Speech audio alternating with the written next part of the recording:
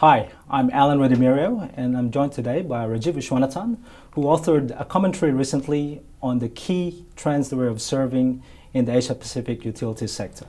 Hi, Rajiv. Hi, Alan.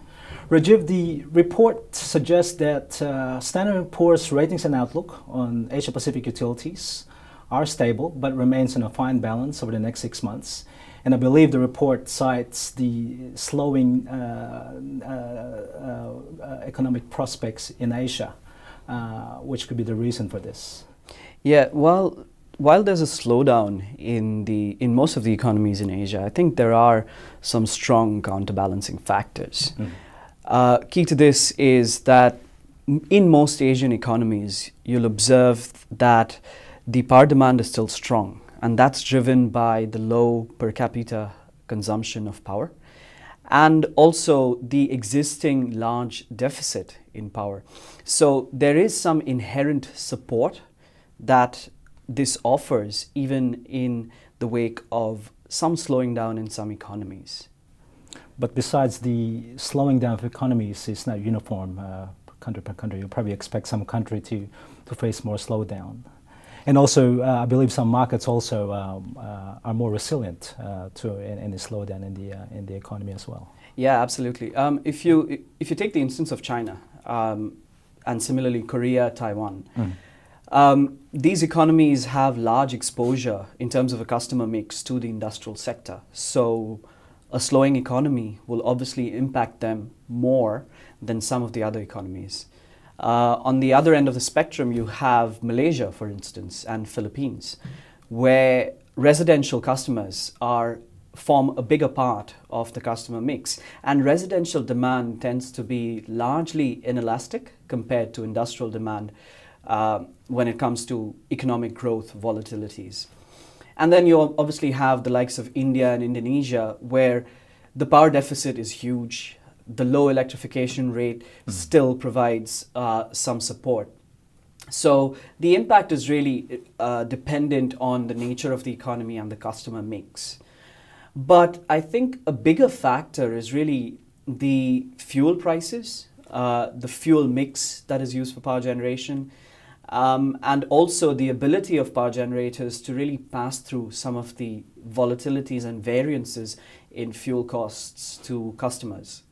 So if you look at the past 6 months, or actually past 3 months, coal prices have softened, and coal today still remains the dominant fuel source for power generation, and therefore it has really helped boost some of the margins for some power generators in the region.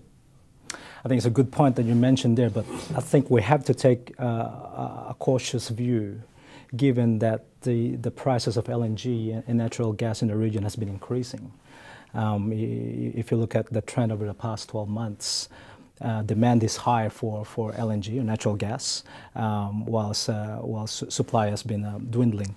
And particularly given what's happened in Japan after Fukushima, there's just a large demand for replacement fuel to replace the shut down nuclear reactors in Japan, which is really fueling the prices of LNG in Asia compared to, say, in the US.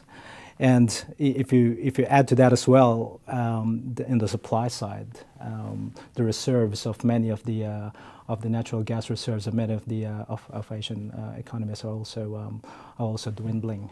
So that's adding to the price pressures, and it's getting harder to source for new natural gas in the region.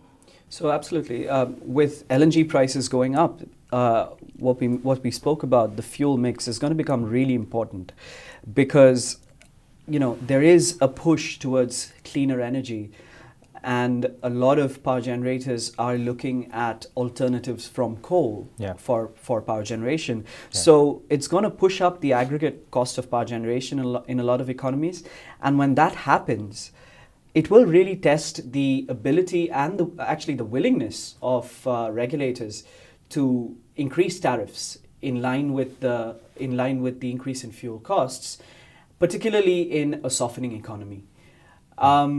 In a lot of Asian countries, we know that the regulators still have to approve tariff increases, even though the automatic pass-through mechanisms are already in place. So I think the rate setting mechanism is going to be extremely key to the margins of power generators going forward. Thank you, Rajiv, for your time today. Thank you for listening. Please do read Rajiv's report, which you can find by clicking the link on the right-hand side of your screen. Thank you.